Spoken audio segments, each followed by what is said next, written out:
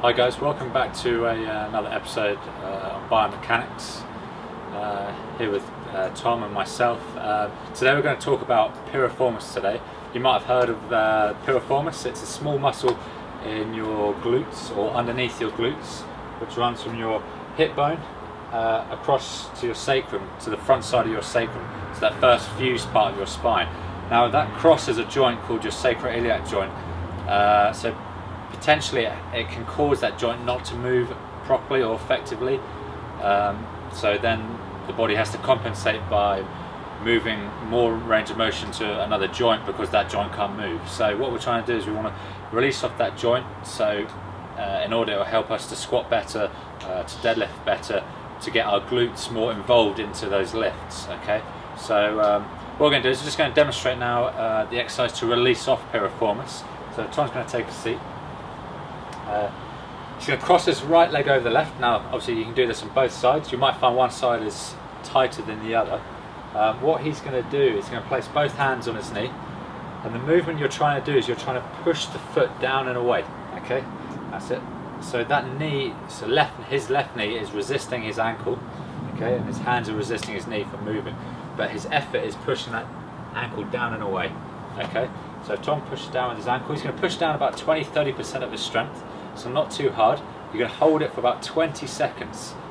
Okay, and then once you've held it for about 20 seconds, just take it in a deep breath and then relax. As you relax, you might find the knee will drop down maybe a little bit, or you might feel a bit of a release in the glute. That's fine. Okay, just wait about 10 seconds and then we'll do another one. Okay, so you want to aim to do about 3 or 4 times. I would say probably 4 times is generally better, but if you're a bit rushed for time, 3 is okay.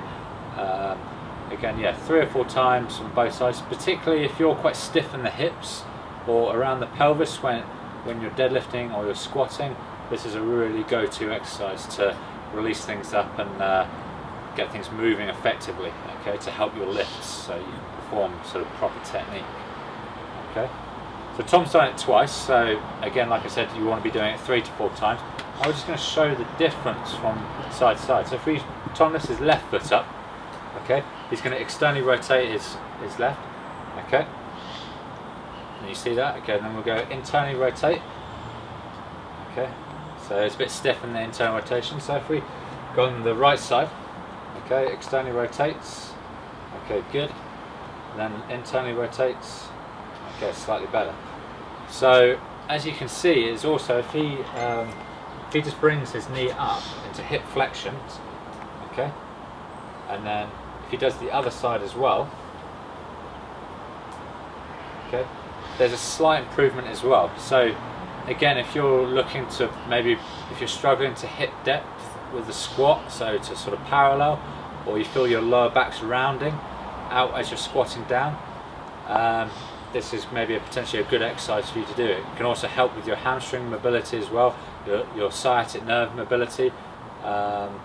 So give it a go. Comment below how you get on, and yeah, let us know. Cheers guys.